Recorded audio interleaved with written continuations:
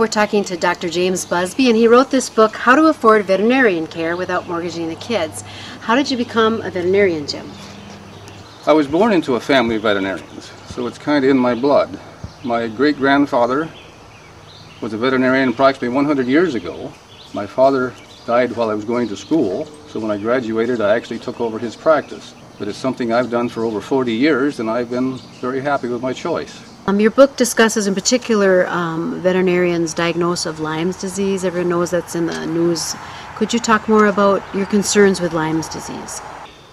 Lyme disease is common in this country. Lyme disease is a very serious problem in people.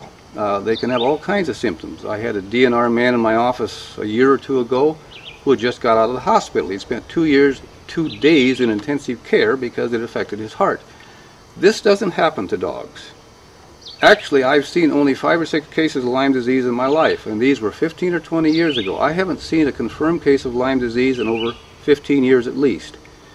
There is a Lyme vaccine out, and I've read several times that all 27 veterinary colleges do not recommend vaccinating for Lyme disease. It's just simply not a problem, and yet this is a shot that many veterinarians recommend on a yearly basis. Now, the American Veterinary Medical Association, in an article, states flatly that you can't diagnose Lyme disease in a dog unless you have symptoms. And while people get many symptoms, dogs get only one, and it's a very specific symptom. It's an acute multiple leg soreness. A dog limping in one leg is not Lyme disease, it's probably a sprain. If it goes into 2 or 3 legs, then you suspicion Lyme disease. The AVMA says you can't diagnose it without symptoms, and then it has to respond dramatically, which is just a day or two to appropriate treatment. Without these 2 things, you can't diagnose it.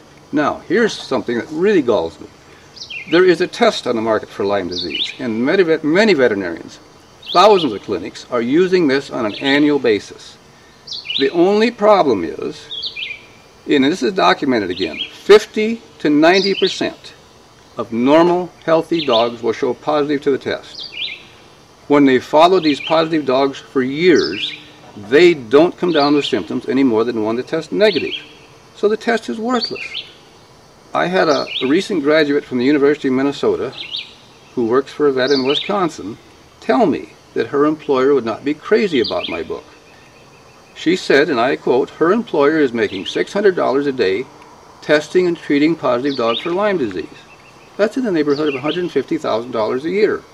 Now, this is not only unethical in my mind, this should be criminal.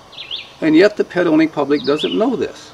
And this is just one other factor in my book that will give pet owners the knowledge to say, no, I don't want that. So our book is How to Afford Veterinarian Care Without Mortgaging the Kids. And can you tell us, Dr. Busby, how to get this book? The best thing I can tell you is to look at my webpage, oldcountryvet.com. It has quite a detailed breakdown of what I've just said.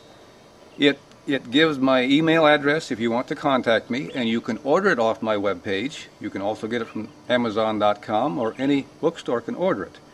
But look at my webpage, oldcountryvet.com. Thank you, Dr. Busby, for the fascinating interview, and I'm sure we'll hear more about the book.